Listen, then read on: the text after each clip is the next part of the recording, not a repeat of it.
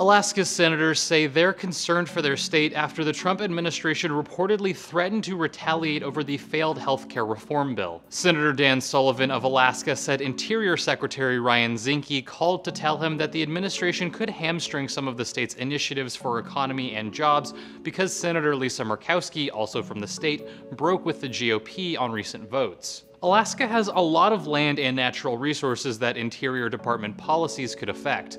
The federal government owns more than 60% of the state's land. The call from Zinke reportedly came after President Donald Trump tweeted that Murkowski, quote, really let the Republicans and our country down yesterday. Too bad. Murkowski said she voted no because the bill should, quote, go through the committee process where stakeholders can weigh in and ideas can be vetted in a bipartisan forum. Murkowski and Maine Senator Susan Collins have consistently broken with their GOP colleagues on the healthcare vote.